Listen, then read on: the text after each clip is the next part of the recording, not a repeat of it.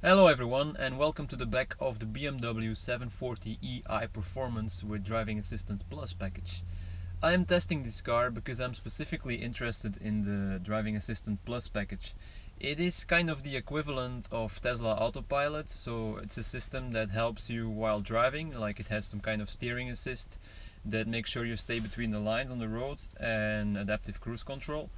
What I want to do today is I'm going to make a point of view video while I'm driving the car with the adaptive systems on, just like I did for other cars in the past, like the Mercedes E-Class, the Volvo S90 and the Tesla Model S. I will put the links of those POV videos down below. Now on those videos I got a lot of positive comments but also some negative feedback, mostly from people saying that I was not using the systems properly. Now probably these people are right, because it was not my purpose to show you how to use those semi-autonomous systems properly.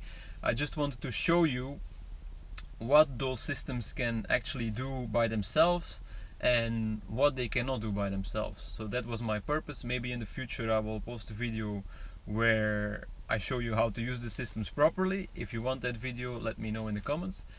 But today I'm just going to make again a point of view video where I turn on the system and I try to show you as clear as possible what the car is doing by itself.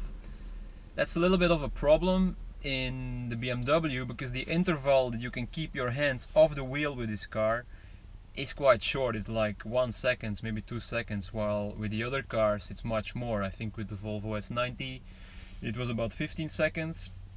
With the Mercedes E-Class it was about 45 seconds, and with the Tesla Model S about 2 minutes. So what I will do, I will just keep my hand, like this on the wheel with my hand open. When you see me in the video like this, that means I'm not putting any force on the wheel. I'm just slightly touching it, so the car thinks that I'm actually having my hands on the wheel, or that I'm at least there. Also, when I have my 2 fingers like this on the bottom of the steering wheel, I'm not putting any force on the wheel. When I'm putting force, you will see that my right hand comes to the wheel, or that I'm really putting, much more movement in my left hand. So yeah, now that I made this introduction, let's get started.